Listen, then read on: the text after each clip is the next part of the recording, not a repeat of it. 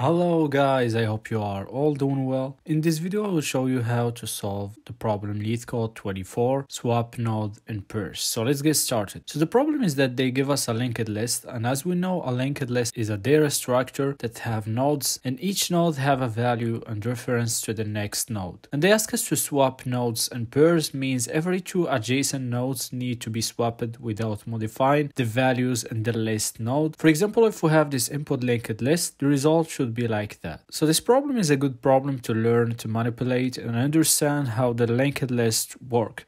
So the best way to solve this problem is by using the iterative approach. So let's say we have this input linked list. The first thing I'm gonna do is to make an empty array and store all the value of the node on it. Then we calculate the length of the array. The goal from knowing how many nodes we have inside the linked list gonna help us to know how many times the swap node gonna be performed inside the linked list. After that, I'm gonna initialize a dummy node that's gonna have the value 0 and reference it to the linked list. And this dummy node gonna help us to reduce the need for special case code and the swapping code part. Then we're gonna initialize three variables.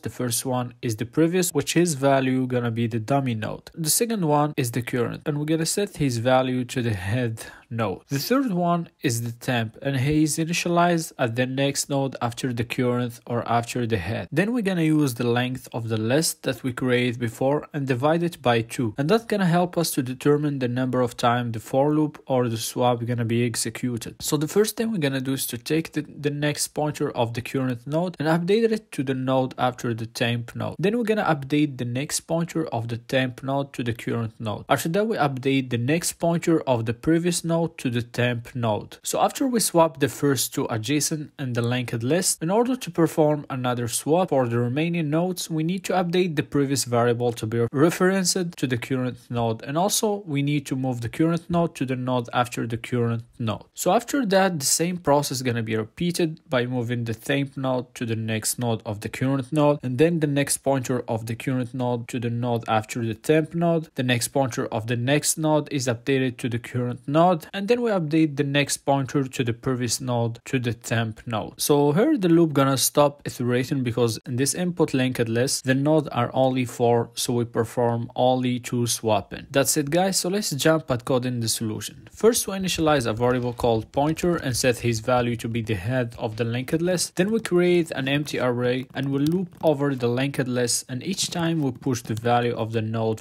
to the array. Then we calculate the length of the array. After that we initialize a dummy node with a value 0 and the next pointer to the head node. Then we initialize another variable called previous to the dummy node and another variable called current to the head node.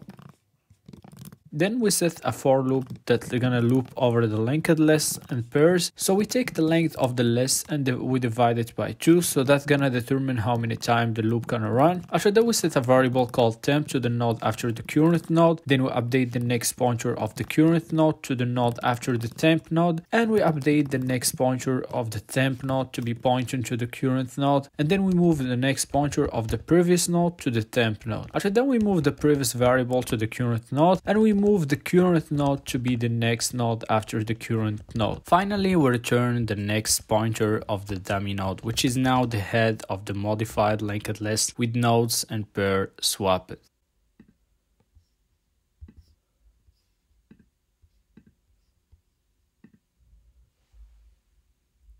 So the time complexity of this solution is often where n is the number of nodes in the linked list, and because we are looping over the linked list once. And the space complexity is also often because we are using an array of size n to store the values of all the nodes. So to reduce space complexity, we can determine the length of the linked list without creating an extra space. So we initialize a function called calculateLength. This function takes the head of the linked list as a parameter, and then we initialize a length variable and set his value to be 0. After that we loop over the linked list, and each time we increment the length by 1 until we reach the end of the linked list and we return the length. After that we keep the same code for swapping the nodes. So the time complexity of the solution is off n, and the space complexity is off 1 since we are not using any extra space memory. It means we are not using an array data structure to store the nodes or calculate the length of the nodes inside the linked list. That's it, guys. Thank you for watching. See you in the next video.